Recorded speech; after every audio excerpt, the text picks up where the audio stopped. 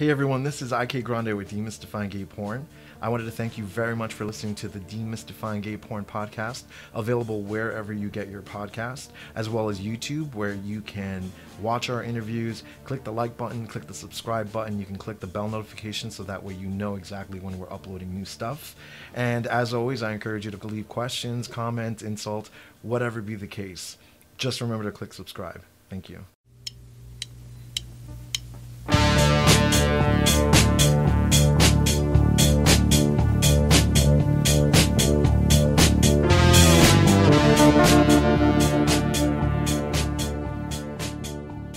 Welcome to another episode of Demystifying Gay Porn. My name is IK Grande, and if you watch gay porn, I've definitely helped you get off. Sebastian Velmont. That's me. And how have you been? Oh, I've been great. Yeah, it's been a minute. It's been way too long. How? When was the first time? Well, I think it was 2018 that we worked together. Yeah. Okay. In Florida. Oh, the good old Florida days. Yeah. Have you been back to Florida since? Yeah, I have. Yeah. You are based out of Chicago. Yes, I currently live in Chicago. Okay, well, you live in Chicago, but you have a British accent. Yeah. Okay, so I don't want to ask where the British accent's from, but are you? I'm English, yes. Okay, so you're English. Well, by whereabouts? I'm from Richmond. Okay. It's like southwest of London. And how was that growing up? Easy. Easy? Yeah. I'm the only child, so. Oh, okay. So you were. I'm spoiled. I was going to say you were given a lot of attention. I was given a lot. So, when did you move to the States? On my own, officially like 2017. Okay. Kind of. No, because I went to college here, but then I moved back, and then I came back as an adult. Okay. And did you like it here? Is that why you came back? Yeah. Much better than Britain? Oh, really? Okay. So tell me about that. Like, you'd rather live in Britain or? Oh yeah, that's home. Okay, so but then here, I make a lot of money. So. Yeah, okay, I see. Yeah, I like money. And how are you making a lot of money? By fucking everybody in the world. Okay, well that's modest, but it's true actually. We were just talking about it before. Your Grindr and you're on Rentman. I am. Your Rentman, I'm sure your fan sites are going off with models that want to work with you. Your Twitter's blowing up. Yeah, so what's going on? How busy? You've been here for what? For 2 weeks? 2 weeks. Okay, and how's business? It's booming. Yeah. Yeah, it's way too busy, and I was like, I came here with no schedule, so I ended up with the schedule. Yeah. Okay. How has New York been treating you? How are the people, the clientele in New York treating you? Great, except for today, but great. Today? Why? What happened? I had like one of those clients contact me, and then he tried to change my rate, and I was like, nope, not happening. Sorry. Try again. Huh. Okay. I'm no amateur. Yeah. I know these games. I've been doing this for a long time. so you've been escorting is first and foremost. Is that where you started? No, I think so. I don't know. Maybe. I mean, I've always been into older men. Okay. And they've always given me money. Okay, well that's always good. So I guess that's how it started. So I didn't really call it escorting. I just called it like. Okay. So like a daddy. You had a daddy. Too many. Too many of other people's daddies too, right? When you say you're into daddies, that's like your thing, like. Yeah, it was one of my things. Well, it kind of still is, but yeah, I've always been into people older than me. Like, you could be 1 year older than me. I'm into you. Okay. So it doesn't necessarily mean like 30 years. No. Okay. Just like, I don't know. What about people younger than you? Eh. Even if they're 1 year younger than you? Sometimes. Okay. Yeah. I know. Well, I'm sure I'm sure you've had clients that are probably wealthy and just, younger with a card or daddy and mommy's money that were like, hey. Yeah. I think it was a few days ago, actually. Really? I had a client who turned out to be 23. Oh, jeez. That, like, owned his own business and everything, and just, like, filthy rich, and I'm like, you're 23. I know. Isn't that crazy sometimes? It's like, you want to pay me? Yeah. Okay. but it turns out he's like one of those closeted straight boys who has a girlfriend and all that. Oh, okay. And goes on men and gets boys. Yeah, and gets plowed, I'm assuming. I mean, if you're hearing this story, I just told you a story. No names revealed though. No names. revealed. So tell me about growing up.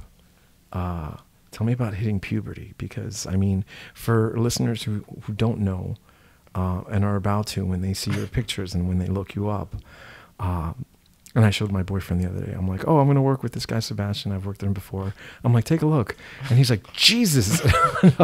So for people that don't know, what was it like growing up and going through puberty and being like, holy shit? I don't know. I mean, I knew I was probably bigger than a lot of people when I was like 10. I was probably like 10? Yeah, I was probably like 8 inches and 9 when I was 10. Holy crap. Okay, so 10. Jesus, okay. Did you go through puberty early or? I okay. went through. Except I didn't grow any taller, but. I mean, come on. I mean, you were feeding, you were providing nutrients to a different. A lot of hair was growing. Like I had armpit hairs and pubic hairs and facial hair. I was like, I'm growing up. Were you gay growing up? Oh yeah, I never had a closet. So you've never been in a closet. Okay, that's always cool. Mm. What was your first sexual experience like? Is he still alive? Did you destroy? Did you destroy him? I don't think so.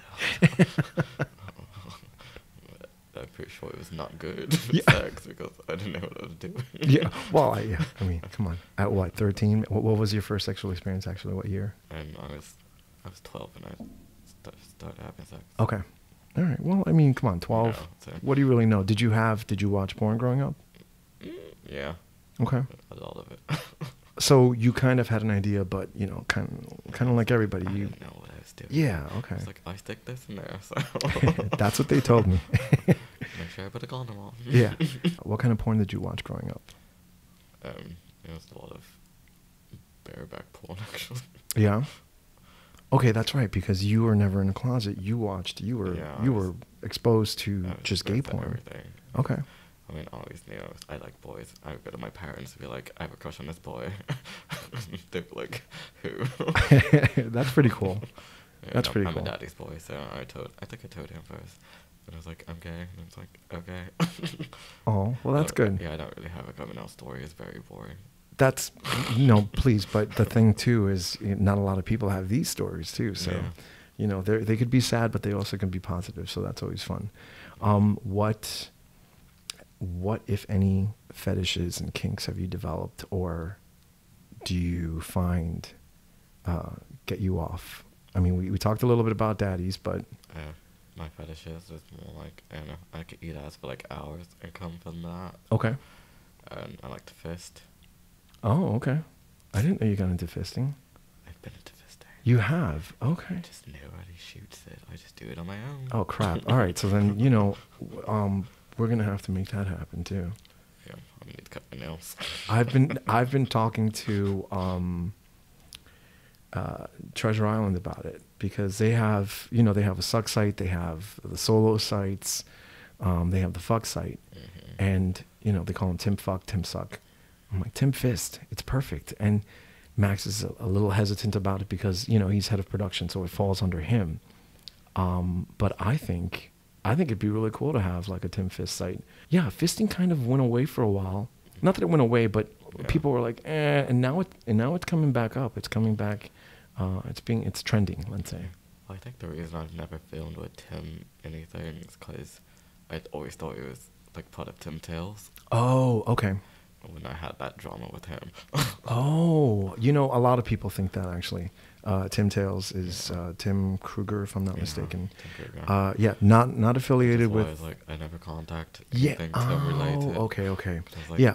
Because me and Tim had a falling out. Okay. I was just like, I don't want anything associated with you. Yeah, no, definitely not associated with him. We are Tim Fuck, Tim Suck, Tim Jack, which is a solo site. We have Latin Loads, we have Brother Load, they put everything. They have every single genre, let's just say. They even have they have a website called Knocked Out Jerked Off. I don't know, and it's that whole sleep fantasy and stuff. Borderline rapish. I'm not gonna lie, like to the point where I'm like, I don't know if I'm gonna shoot for that site. Like you can have somebody else shoot for that. So that's happened to me plenty of times. yeah, well, I can only imagine. Yeah, I think we all have one of those, I fell asleep and somebody's been touching me story. That's yeah. I feel like that's probably where I developed that big brother, little brother fetish, because that's something that I've noticed that I'm into. Like I kind of like guys that are a little older or a little younger, if anything. So tell me about your fan site. Tell me about your Twitter popularity, just in general, your popularity in general, because I know it's there. Like you can't deny it. So tell me how it started and how it makes you feel. Well, look, here's the story. So I started posting videos on XTube, and then I was just doing that for fun. I was like, why not? I have like all these videos and people keep asking me to make videos with them. So I was like, okay, I'll just post it somewhere. So I started posting on XTube, and then that blew up really fast. So I grew a following from there, and then I got really XTube famous. And then XTube started to contact me about making money and all that. And I was like, I don't really know about all that. I just do this for fun. Mm-hmm. And then I didn't have a Twitter at the time. And people were telling me my videos are going on to Twitter. Oh. So I had to create a Twitter account and then find all these videos and claim them as mine. Jeez. And then that's when porn studios started to pop up and offer me money. Okay. How did that feel? I was like, oh, sure, I like money. Yeah. Okay. I could use a lot. So then from porn, is that when you kind of made an account for Rent Men or... Yeah. Okay, so escorting came from porn. Yeah. Okay. I was like, if I'm going, since I have this title, and might as well use it Mm-hmm. and make more money. Yeah. And everybody's like, why not use Rent Man? Everybody's trying to hire porn stars. I'm like, well, true. Yeah. So then how, from there, you have, I'm assuming you're on a fan site, you're on like OnlyFans or just for fans? Just for fans. How, what is it like being a content producer now? It's a lot of work. Yeah. A lot more. Yeah. To like edit my own videos and I have to like, it's a lot. Contacting models, you have to like, put something together. Yeah, it's a you guys are, production studios on your own now. Yeah. Yeah, you have to put it's fun. Yeah. And like, all the money goes to you. Yeah, right? and it's in my control. Yes. But still. Yeah. I just want other people to do the editing for me. Yeah, I feel you. I know what you mean. I'm gonna hire an assistant. So from the fan sites, what else have you been doing? I know that you said you're a dancer as well. Is that your first love? No, I mean, because growing up, I've tried a lot of different things. I'm like multi-talented. Because I only had myself to entertain. Yeah, yeah. So there was dancing. I did ballet for a while. And I got into hip-hop and a lot of traditional dancing. Mm-hmm. And then I became a go-go dancer a long time. I don't know how that happened, but I did. Oh, you were classically trained. I'm sure you brought a lot of grace to the dance stage, Yeah, I know how to move my bones. Yeah. So I have a segment on this podcast that I call Big Dick Problems. I was going to say, I'm sure you have a couple. What would you say is your biggest big dick problem? It can be going to the bathroom. I think Antonio Biaggi mentioned something about going to the bathroom and, his dick always touching the water and, having to pick it up and put it on the side. So everybody has like this one story. I have that when I sit down in the toilet. I have to like hold it up. Yeah. Okay. So you have to hold it up. But what's something that you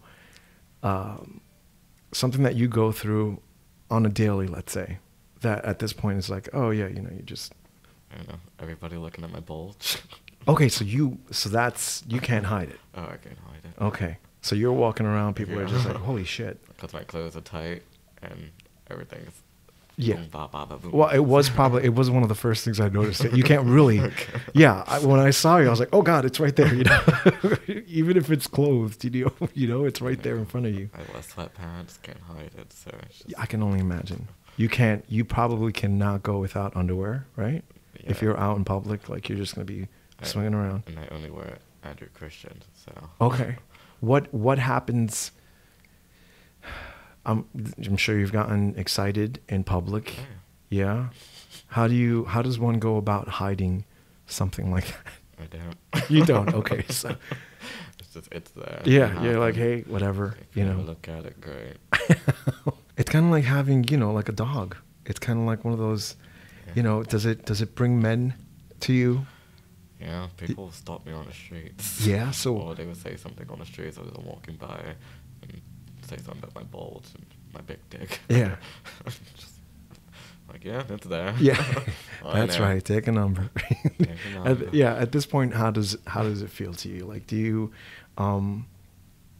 you find it not only a blessing but also a pain in the ass? No pun? Yeah, blessing and a curse. Yeah. For sure. Which is fine with me. I knew what I was getting myself into when it grew. You're like, oh boy, this is gonna be something. Yeah, because in high school, a rumor spread around about my dick, so everybody knew. Really? But You would think, way. Yeah, I was gonna say, you would think. Yeah. Were you ashamed? I don't know. Okay, you were good. Yeah. Okay. I mean, I was popular in high school. I was like one of the popular gays. I can see why. Nobody wanted to mess with me, only because one, I had everybody's secrets. I had everybody's straight dick in my mouth. So, and you didn't want me to tell people because, I would if you mess with me. Yeah. So. Yeah. So I was very chill in high school, and I was a pothead in high school too. So that's very cool. Do you still smoke? No, occasionally if I'm drunk, or socially smoking pot with friends. That's it. Okay. You're doing your fan sites. You're doing porn studios. What other porn studios have you worked with? Let's see, Raw Club, Raw Strokes, Breed It Raw, or Raw City Twinks. I think that's it. Mm-hmm. There's probably more, but yeah. I was just curious. What do you like working for studios more than for yourself or for fan sites, or do you enjoy them equally? Or I enjoy them equally. Okay. I mean, I haven't had any bad experience with working with any studios. Yeah, that's good. Besides the Tim Tell thing. Yeah. Yeah. That never even happened. Yeah. Oh, I'd love to talk more about it, but let's not give him publicity. If it's not a good thing, let's. No, because I still want my apology. Oh, okay. Well, if you're owed an apology, I can only imagine. What do you want to do next? Like, what are you working on? What's important to you? I don't know. Just being myself. Yeah. Are you having a good time? Yeah, having a good time. Okay. Putting out good content. And I made a lot this week, so. Yeah, I can imagine. I was a little worried too. I was like, oh, if I get him during the end of the week, I hope he's not all sexed out and shit. But I think you know better than that. You'd be like, Because I pick and choose. Okay. I'm very. Yeah. I know myself. If I'm not gonna have sex, I'm not gonna have sex. sex. Because one thing that I've always stressed, especially to models and escorts and stuff, is I can only make you look as good as I can. Mm-hmm. If you come and you're like spent, people are gonna see it, and it's gonna suck because we'll get a scene that's not amazing, but then people are gonna be like, well, why wasn't it amazing? It's not my fault. It's because I've had people come in and they met a client, like a client or two, and they came with the client, and we're sitting there for 2 hours trying to get a cum shot, and that kind of sucks. Exactly, like. I had a client yesterday, and I didn't come. Oh, well, there you go. Yeah, no, I know a lot of people that have gotten so seasoned with how they work that they basically just get their client off, and then they're good to go. The client's perfectly happy with that. It's always like, especially with me, because if I'm not really interested in a client, I'm gonna pound you so hard that you're gonna want to come Yeah. and tap out, but then you're gonna be like, okay, I'm done. I do that a lot. Yeah. On an average. And I never really come with clients most of the time, so. So, quick question on off the top of your head, how many people do you think you've fucked?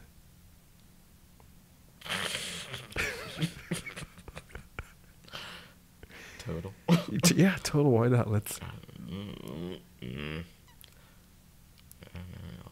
Probably like thousands. Thousands, huh? Okay. 3,000 plus.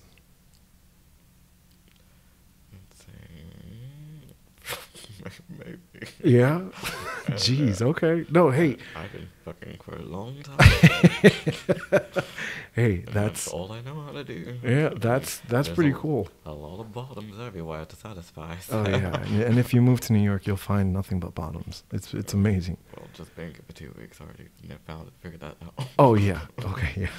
Yeah. Tops are like unicorns. That's why whenever like when my grinder. hitting I up. literally have like right now I have like 50 something messages. Oh, jeez. Since we've been here, right? Because I'm sure you've been checking. I haven't even been getting on Grindr. Okay. I'll open it, just scroll, and then close it. And what do you see? Like, just when is the first picture you see like a big ass? Like, hey, how you doing? You know? Usually I haven't even opened most of them. Yeah.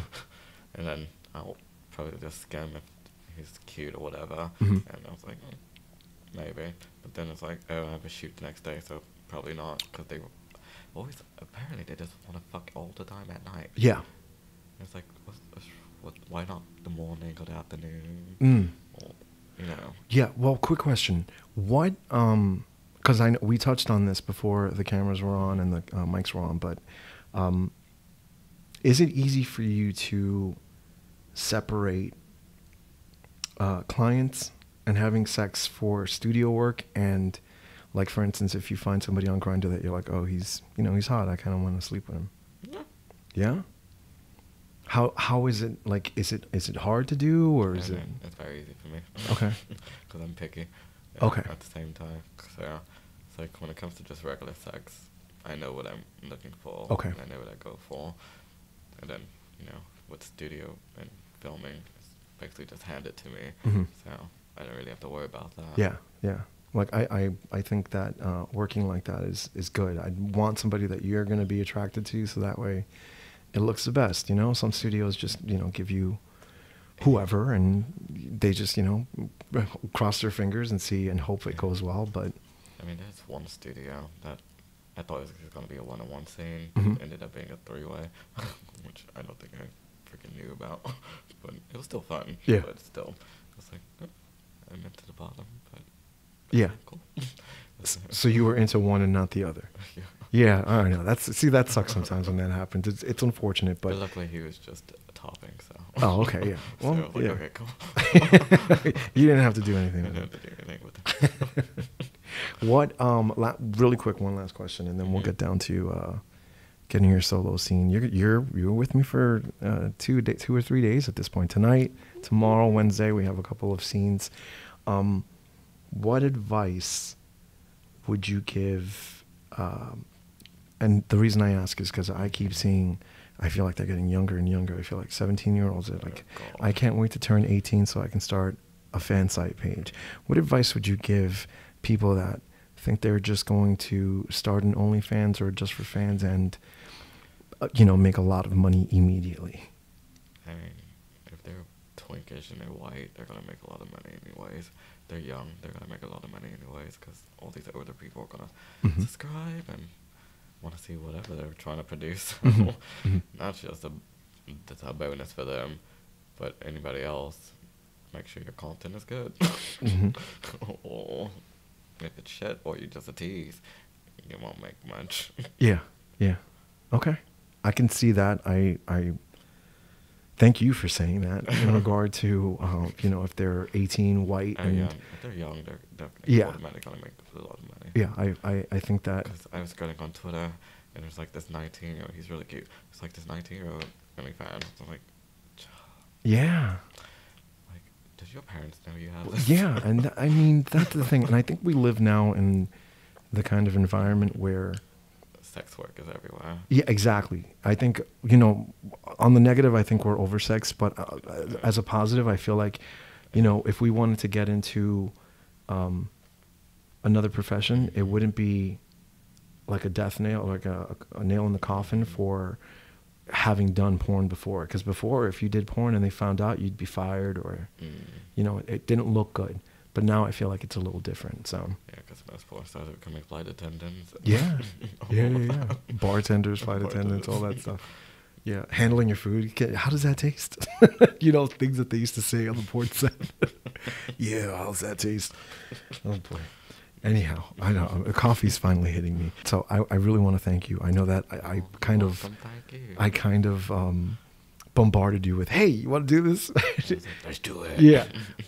So no, I appreciate it. And I think that it's always nice to learn a little more about like the people you work with. And I think it's very interesting.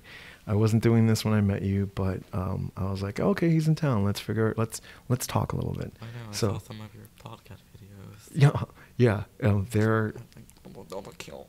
They're going a little bit of everywhere now. I think until fetishes and kinks and all that fun stuff. Just trying to see what people are into. So thank you for joining the podcast and being on the second season. I very appreciate it. Second season. Yeah, this is the second season now. Yeah. How can people find you?